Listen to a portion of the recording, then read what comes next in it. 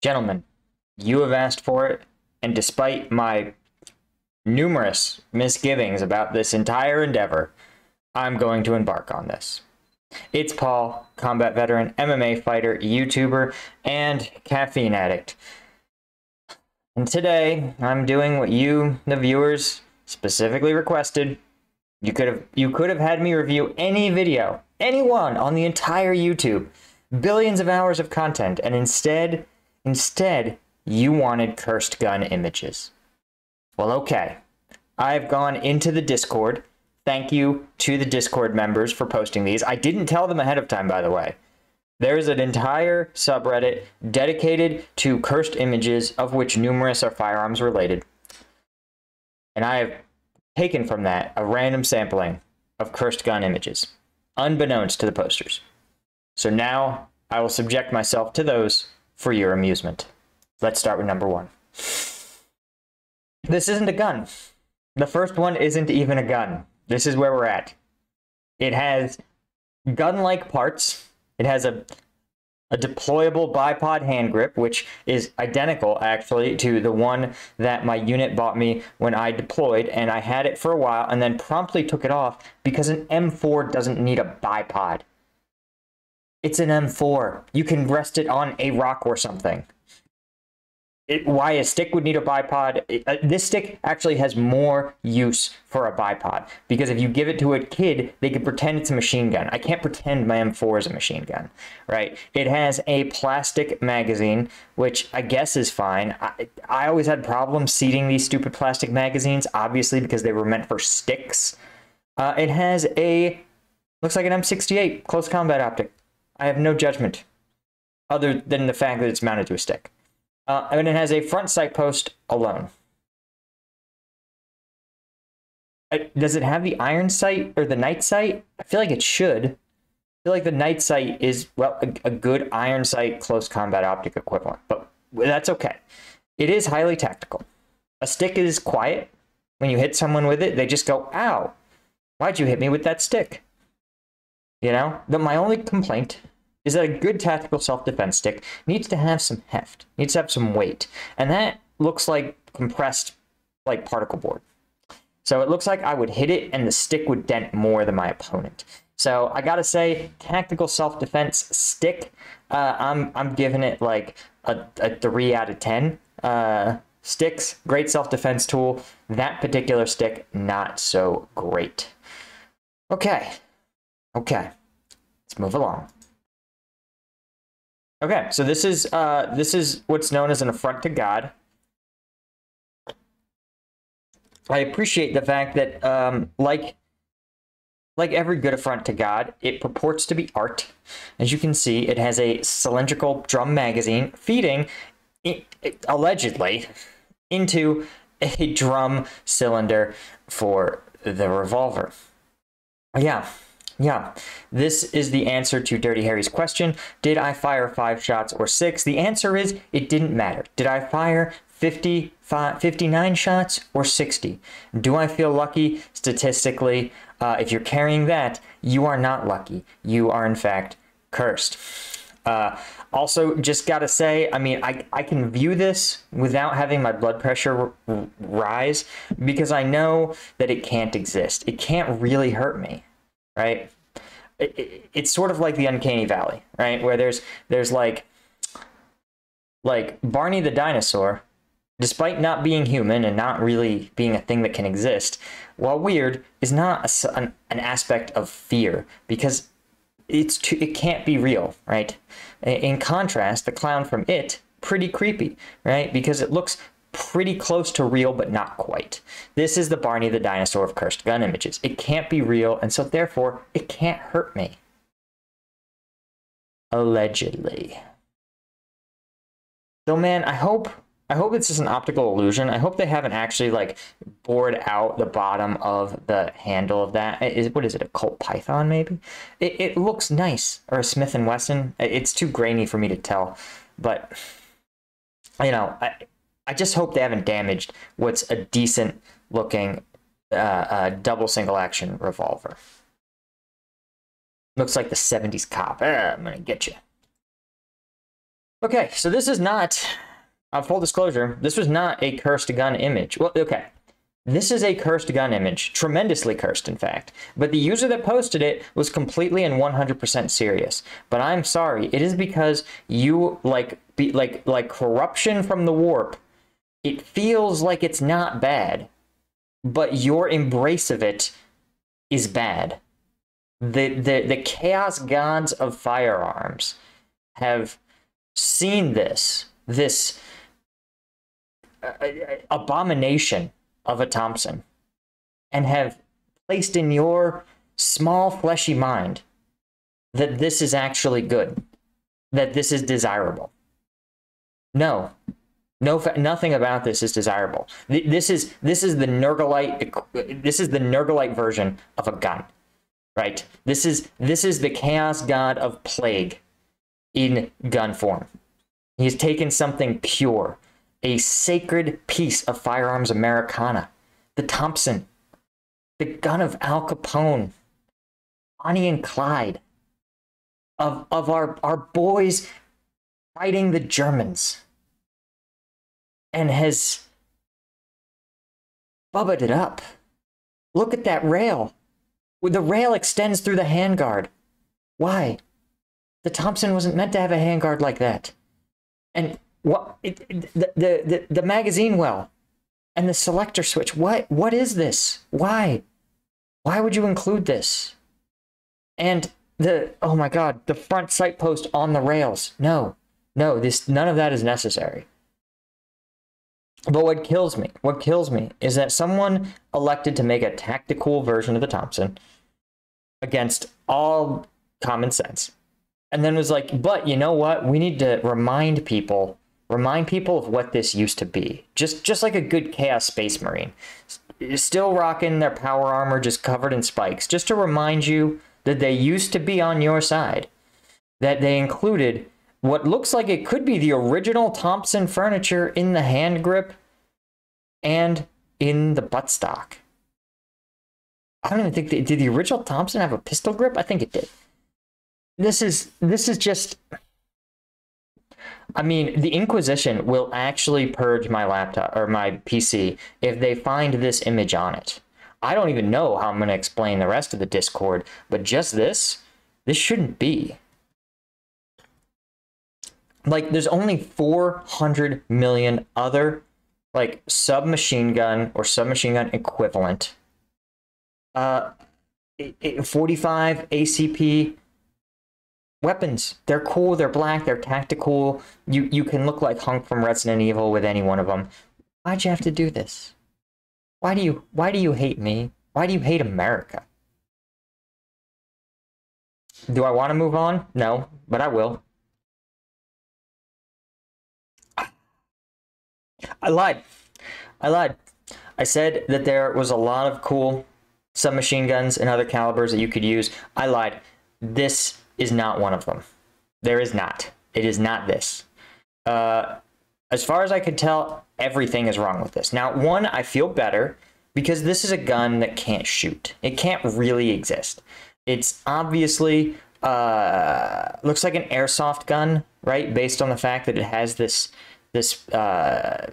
wires running up from the trigger. So what it appears to be is that someone has taken two airsoft guns, three really. It's taken an MP5 and a P90 and mashed them together and then rigged it up so that the trigger pull from the MP5 also pulls the trigger. I think I can even see a second trigger here. Also pulls the trigger for the P90, creating a second stream of bullets, though the P90's stream appears like it's going to hit the front sight post of the MP5.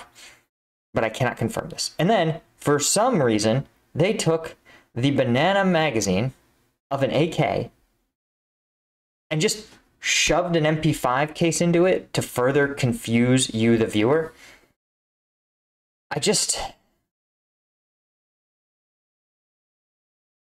That's it. Yeah, this one, thankfully, this gun can't be real, and so it can't hurt me. Physically. Emotionally, perhaps. And I guess it could sting slightly if I were to be hit by the MP5's BBs. but probably the P90 I'm probably safe from, which is really the most cursed part of this. Otherwise, it's just a silly magazine inserted into another magazine, right? But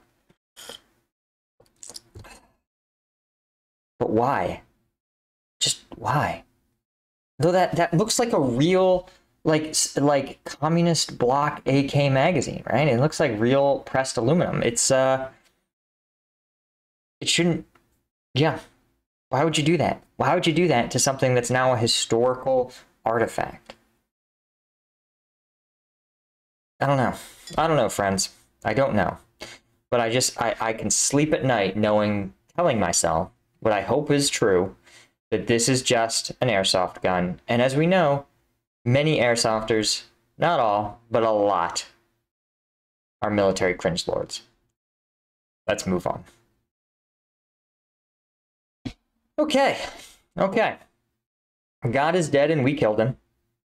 God is dead and we killed him. With this gun, in fact. Yeah, this is the number one argument, honestly, against a loving God. So it's got the old school M16A1. As you can see, it's got the triangle style hand grip, which, fun fact, when I, in 2008, went to, they called it LDAC back then. It was the basically cadet assessment course where they assessed you on a bunch of tactical and technical skills, and depending on how well you did, it contributed to your national ranking, and people who were better on the national ranking got their pick of branches and first duty assignments. So, you know, it was a good thing. It was good to do well. But the weapon they issued was an M16A1 with triangle handguards and the blank fire adapter, obviously. And the blank fire adapter, well, for the exercises, I think we may have actually qualified with the M16A1s, which it's a miracle they didn't all jam right away. It's a miracle they still functioned, and frankly, all of them I thought should have been in a museum, right? They were pieces of history, you know? Because remember, the M16A1, I think by the time the Vietnam War ended, they were already on to the A2, the circular handguards, I think. Commenters, let me know if I'm getting that wrong. All that to say that if you have an A1, man, you should preserve it. But look, we put a hunting stock on it. Maybe this is some sort of comical attempt to become compliant with some iteration of California law, right? At some point in its iteration, they were just like, oh, you can't have a pistol grip on the end. You gotta have a hunting style stock. Because this would make sense, right? Because this is like a stubby, probably a 10-round magazine. Yeah, you know what? I bet that's what this is. I bet this is somebody's effort, because it doesn't look photoshopped, right? And, you know, these lines of this desk are all straight. I think what you're looking at is someone who has the pistol grip and the authorized stock somewhere else, and in case the California authorities insist on viewing his, you know, M16A1 civilianized variant, he can show them one that complies with their law, right? And perhaps when the law changes, he has the stock, he or she, I don't you know, any finger can pull the trigger. They may go and install the proper stock and pistol grip at a later date. That's what I'm going to tell myself, again, so that I can function day to day in the world where this exists. Well, at least we know where the spare parts went. They went to an Uzi.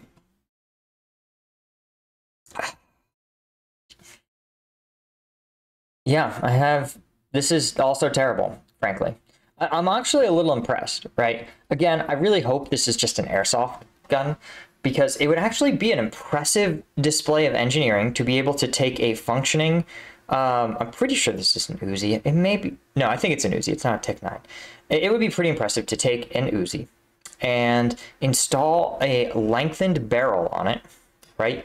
Mount Picatinny rails, then mount to said Picatinny rails an M4 style sight, and have a front sight to go along with it, to go along with your carry handle sight. That means that you would, of course, have to zero this sight for a 9mm pistol round, which is pretty impressive, frankly. Right, because you have to remember, the only reason the M16 sights, which sit pretty high above the weapon, the only reason that makes sense is because, right, it's a rifle round, and so you can have the sights this far apart because at the distances you're engaging, that bullet will rise, line up with the sights, pass, line up with the sights again, and then continue. Now, this would be this is easy for a rifle round, right? You can have a lot of delta between the barrel, the end of the barrel, and the line of sight when the bullet discharges. But for a 9mm round, you're talking about a much tighter variant because that round just doesn't have a lot of room to go, right? And it's not meant to travel in much of an arc. It should arc a little bit, 50 meters.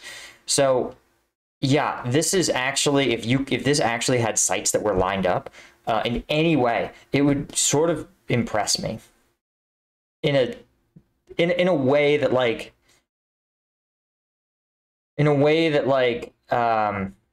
genetically engineering some sort of horrible human dolphin hybrid would horrify and impress me, right? Obviously, this extended mag, I don't know what's going on. I don't even want to think about what's going on. Likewise, this shouldn't be. Just don't understand, right? Like, yes, there are top-of-the-line shooter's rifles, combat weapons. They're good at what they do. They're the ones that are top of the line that you should gee-whiz to death. But everything else, treat it like for what it is, a piece of history, a collector's item.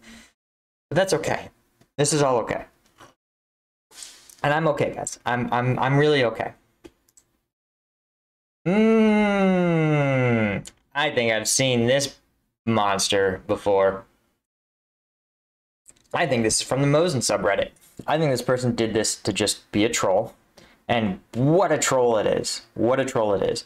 Let's break down the troll. First off, you have a door hinge. A door hinge allowing you to fold and deploy the stock. In keeping with the door theme, you have two door jams. Or sorry, door hitter blockers. Door... the things you used to play with as a kid. You got them as your bipod, which is the most non-functional shit I've ever heard, right? The door hinge, I could almost, if I squint hard and don't think a lot, I can see how the door hinge could be functional.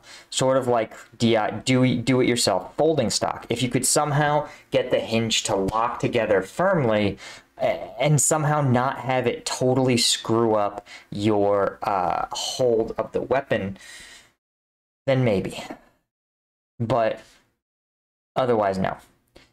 You've got but this bipod, no, it's so unstable. It's like it's making the gun more unstable than just putting it on a rock or something, right? But what I think actually causes me physical pain is actually this right here. You can see it's missing the lower half of the forward handguard. My problem with this is innumerable. Oh God, there's even more. I can't tell if it appears in the top photo, the integrated magazine is intact. In this photo, it's not. Probably just some sort of weapon safety thing is what I'm telling myself. But yeah, you can see the garbage rod is inserted. The whole thing is a garbage rod, I know, but I'm talking about the garbage rod, the rod component of the garbage rod. The rod component of the garbage rod is still inserted up here. It's just lacking anything stabilizing it. And the ring holding it in place is just wobbling around, which is going to wobble extra hard. It's going to make a nice clangy noise because of these springy bipods. Yeah, everything about this is horrible, and I am worse off for having seen it. Though there's an artful subtlety to the fact that adjacent to this, it actually is rounds of 12 gauge, just reminding you a final message that despite the fact that the Mosin fires a very specific type of ammo that basically only a tiny number of non-Mosin guns in the US fire, 7.62 by 54 rimmed, this person is still sticking not only the wrong type of ammunition, but a type of ammunition that is wrong for this entire class of firearm. So, as a Mosin owner, my soul it weeps for this, actually. Let's see what's next. Oh, this is our last one. This is our last one. And, ooh, is it a doozy? Okay, so the Mach, as you can see, the Mach, neither of these guns could possibly fire. There's just no scenario where they would actually fire. As you can see, the Mach's hammer is like a Mach hammer. It is suspended over nothing because, as we know, the Glock is hammerless. Now, the Mach, I guess, is like loosely functional in the broadest sense of the word. Like, it could conceivably be a gun. If someone was to pull a Mach on you, you would be like, wow, I'm having a gun pointed at me, right? It has a barrel, it has a receiver, it has a magazine well, it has a trigger, it has the parts, it even sort of has a sight. Right, I could conceivably see rounds in here, though there's no chance this is a semi-automatic because obviously the slides need to work together in some way, and given that the lower receiver, I guess this is the term we're going to use for this, the lower receiver and the upper receiver are disconnected by a big chunk of space, right? So there's no way this will fire more than one shot at you. But, you know, in a dark alley or something, you could conceivably be like, wow, this thing may actually hurt me. In contrast, the Glauser. The Glauser, it cannot hurt you. It cannot hurt you because it cannot be real, right? As we know, where does the Glock's chamber lie? It lies right around these ridges, this ridged part of the weapon, right? Maybe a little bit forward of it. Now, where do the bullets lie on the Mauser broom handle? They lie all the way here in what looks sort of like the magazine well. One, the magazine well cannot be accessed because literally the ejection port of the Glock is forward of everything else, right? So yeah, there's just no possible way that this could ever work, right? The place where the bullets need to be discharged and the places where the bullets sit are like this. They can look at each other, right? It's like Mario and Princess Peach over the lava, right? The bullet would have to double jump, right? It's not going to happen, not for the Glauser, right? And just look at it. This doesn't even look like something that could hurt you. Again, there's no hammer to speak of, so I don't know what would even hit the round, right? Just no. Just no on every single level. It's a Glock 21 though, in 45. It's not, the calibers aren't even right. The Mauser broom handle is a 9mm. And it was impractical on the day it was inked. The day it was manufactured, it was an impractical weapon.